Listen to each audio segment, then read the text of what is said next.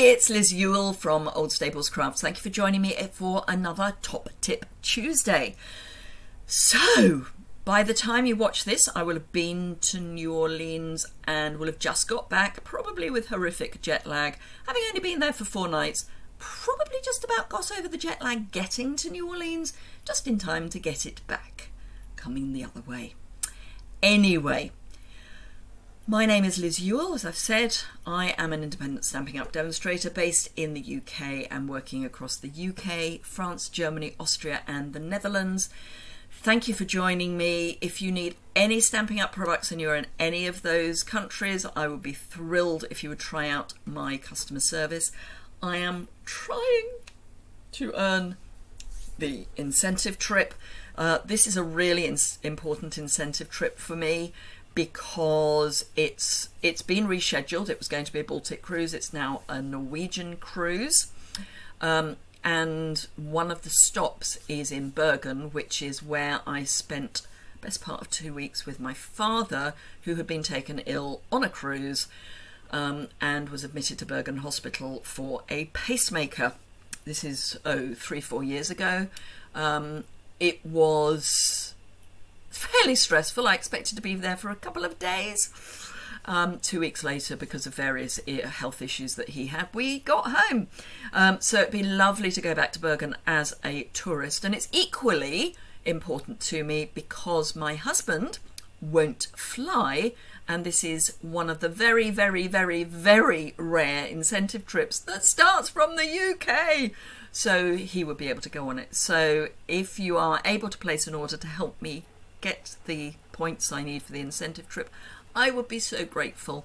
And you can try out my customer service and hopefully you will agree that it was worth the try. Anyway, enough blether. Today's Tuesday, so it's Top Tip Tuesday, so let's flip the camera down and have a look at what we're up to. So this is a file. It's really unexciting, but it's not, in a way. I get a lot of questions about how I store cardstock and how I store my scraps.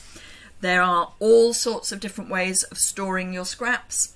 I have tried lots of them, and this is the one that I've been using now for, it's at least 2 years, because it was before the pandemic, because I got the furniture that goes with this from IKEA. And it's actually an office filing cabinet that sits under my desk because I stand to craft. The joys of sciatica.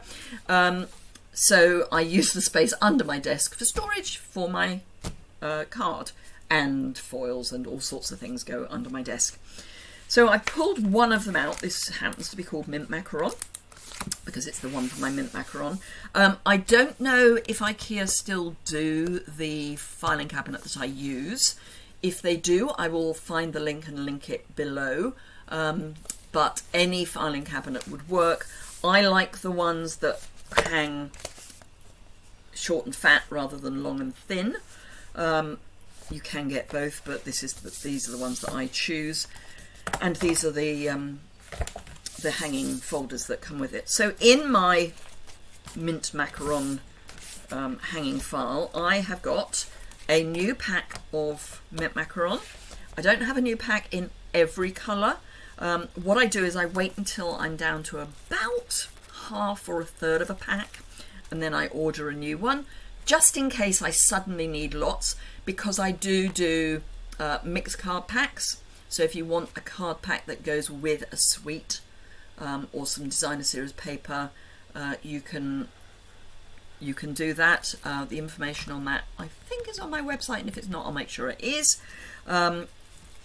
But yes, so I do all of the designer series paper packs as a product share. So if you chose, I don't know, Santa's Express, then I would have card that goes with that designer series paper available. So I've got 4 pieces of Mint Macaron left, which is why I've also got the full pack of A4 card. And then I have one of these. Now these are, I think they're called job ticket folders. Anyway, the link to them is in the description bar. It's there all the time because I do get so many questions about it. And this goes into the same hanging file. I'm trying to see if I can get one that's sealed here and open here because it goes in that way, but this works fine for me.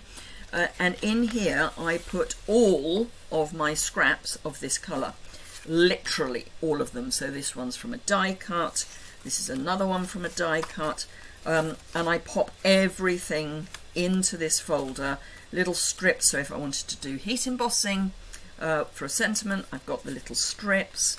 I've got extra die cuts, bigger pieces, literally everything that I have reduced from A4, or if you're in North America that would be letter size, goes into my wallet.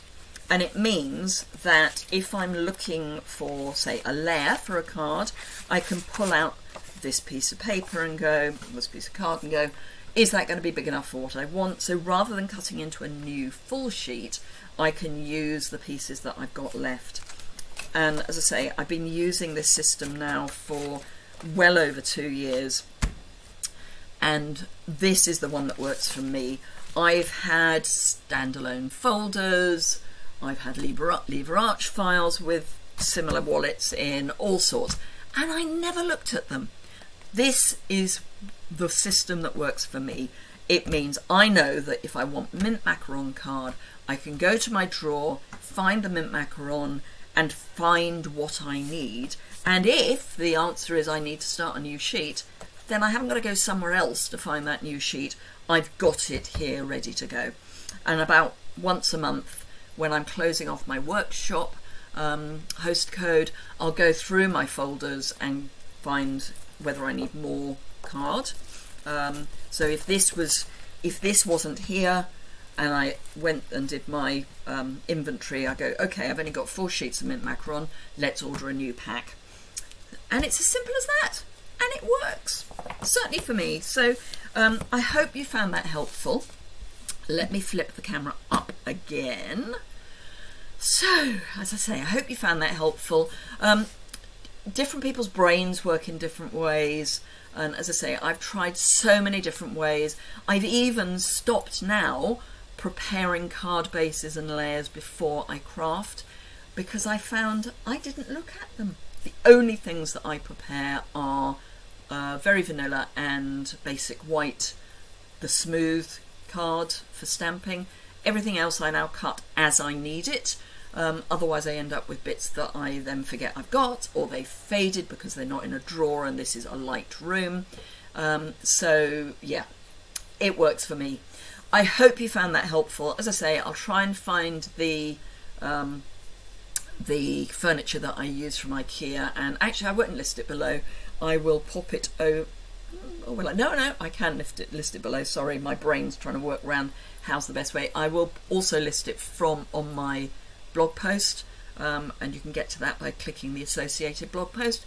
So have a look at that, and as I say, if I can find the item, I will list it. If I find something that's similar, I'll say similar item and list that, but it was from IKEA, so it's hopefully something similar will be available in your country, because not everything in IKEA is everywhere in the world. Anyway, enough blether. Thank you very much indeed for watching. Have a fantastic rest of your day. You will find me here again at 11 o'clock this morning. I will be shattered because it will be the day after I get back from New Orleans, so my brain will be somewhere, but probably not here. But I will be here at 11 o'clock. So thank you very much again, and I look forward to seeing you again soon. Bye bye.